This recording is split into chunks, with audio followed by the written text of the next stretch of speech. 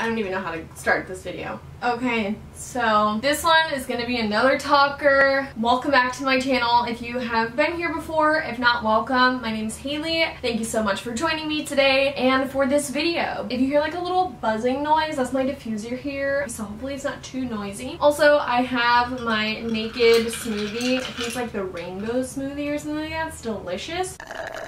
As you may have noticed, if you have been here before, this is a completely different space, and that's because for like the past 2 weeks, well, it's going on 3 weeks basically now, I have been living at my parents' house. So let's just jump on into this. If you like this video, don't forget to give it a thumbs up and also subscribe if you haven't already.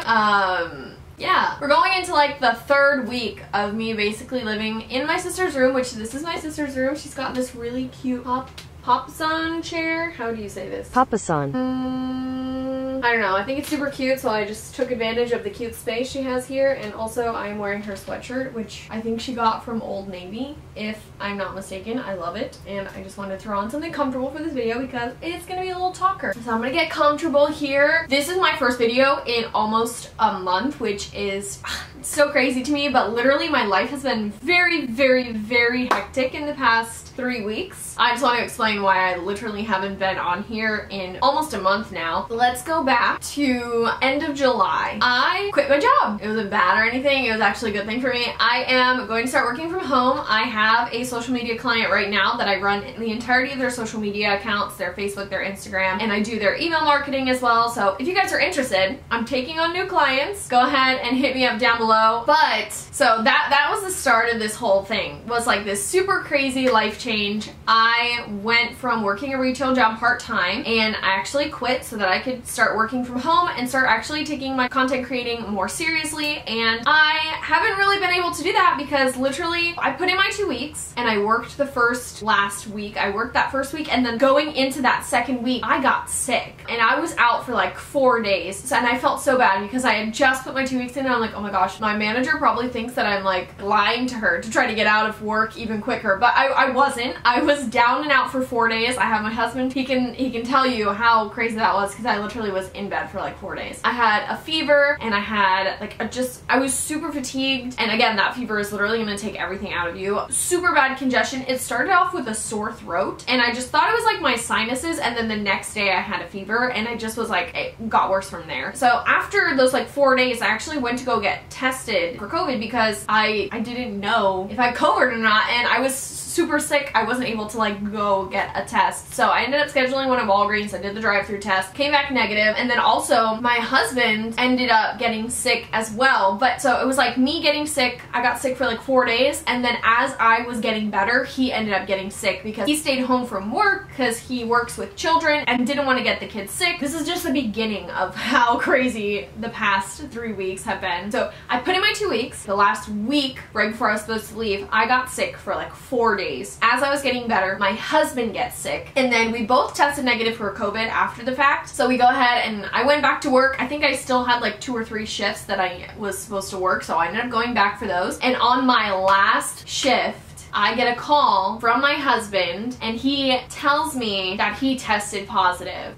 So on Friday night, we learned that my husband was exposed to somebody who tested positive. And then on Saturday, he took a test, and because he didn't have any symptoms or anything, so he took an at-home test, one of the ones you can buy at Walgreens. So immediately I have to tell my manager, because I was with him the day before, hey, my husband just tested positive for COVID. Obviously, like, I need to tell her that I've been exposed to somebody who tested positive for COVID. And because of like all of the HR rules and everything, I had to go home. And I felt so bad because it was literally like 2 people working at the store. And I told her, and she was like, okay, well, the other girl's on her break.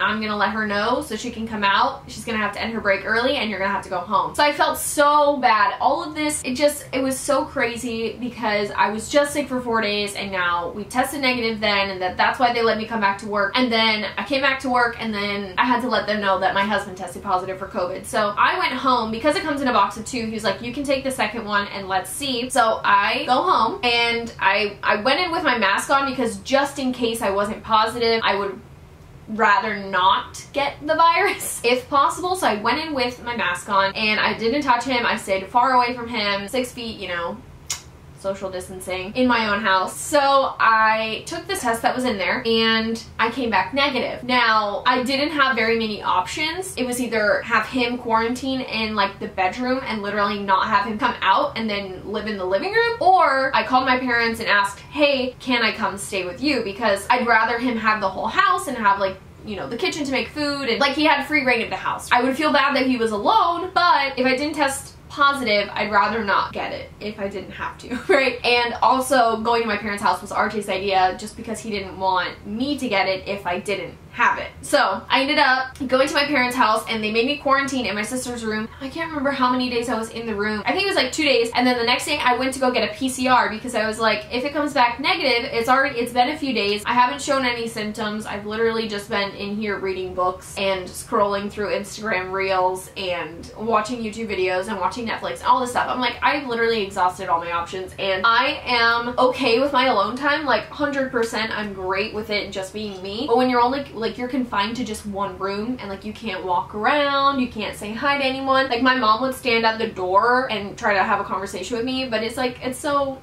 you know, I just was tired of staying in the room, and I was like, well, if my test came back negative and I haven't shown any symptoms, it's been a few days since we've been exposed. My husband tested positive on Saturday and he was exposed on Wednesday, so he showed symptoms I think on Sunday, and I was in this room, I didn't show any symptoms. So I went to go get a PCR at like our local urgent care, and the next day, they tell you it takes like 24 to 48 hours. The next morning, I literally slept all day because I woke up like I just didn't want to come back positive. I really didn't want to get COVID. Also, sidebar, like after I quit on Saturday, that was my last shift, RJ had suggested that I take 2 weeks of just not doing anything, only working for the client that I have now instead of like trying to search and like literally jump right into it and not have a break. So he was like, take 2 weeks off and like go hang out with your friends, celebrate you know, you're not working anymore, stuff like that. I was able to go to brunch with one set of friends, and like my mom and my sister went with us, which was super cute. It's called Bistro Cafe in Miami. It's a Puerto Rican restaurant and they have these like colorful glitter lattes which are delicious, and you have to try it out if you ever want like a really funky breakfast. Just note that their portion sizes are humongous, and I didn't even finish my leftovers because there was that much food. But so I was supposed to, after the day that I quit, like my last shift, I was supposed to have 2 weeks of just kind of chilling and not really worrying about anything, just kind of hanging out, having fun, you know, going to get coffee with friends, etc. So I was just really bummed also being in this room. I thought I wasn't going to be able to do anything, right? Like I was making myself sick to my stomach. I was like, these are my 2 free weeks. I want to go do stuff. I want to go see my friends. And like I literally couldn't do anything because I was stuck in this room. So that's why I went to go take the PCR, because I'm like, if it comes back negative, then it's like, it's not me doing the self-administered test. It's a nurse. It's been in a lab. Like I will trust that more. So I took the PCR, and then the next day I literally made myself sick to my stomach because I was worrying so much about the test results. And I remember I slept until like almost noon, if not later than that, because like I literally just didn't want to wake up and have to be alone in this room again, which is so depressing,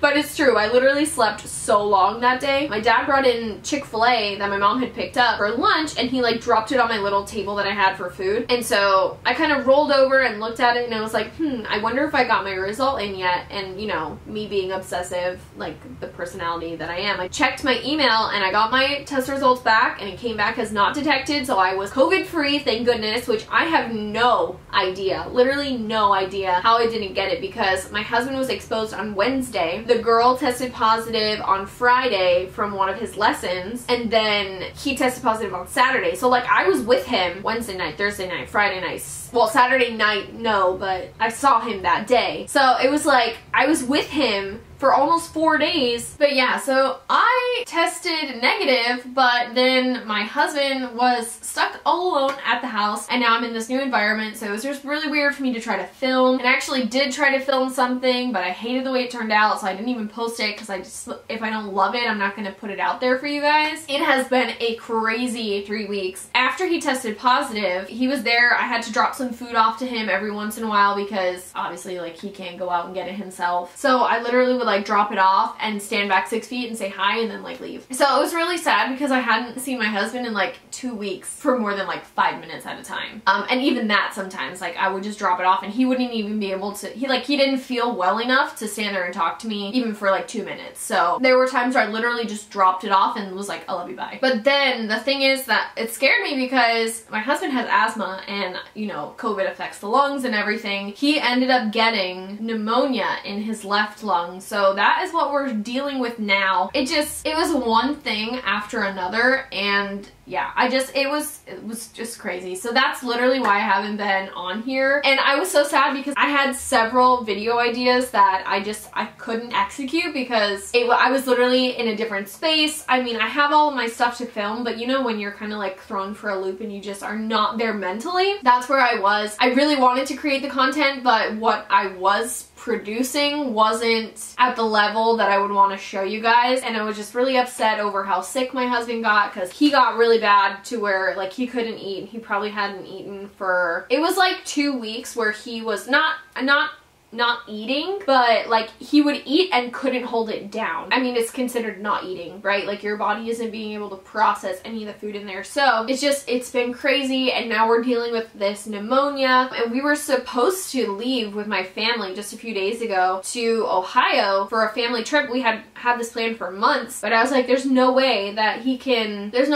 go right now, at least. So we pushed our like date to leave back by like a week so he has some time to recover because he is getting better. He went to urgent care, and when they found the pneumonia in his lungs, they prescribed him a whole bunch of stuff. So he's been taking that, but he's gonna go see his regular doctor, I think like tomorrow. So yeah, it has literally just been one thing after another, and like, yeah, that's why I haven't been on here in almost a month, because I've been dealing with illness that I had, which was not COVID, and then my husband was sick, and then my husband got COVID, and I quit my job, and it was just crazy.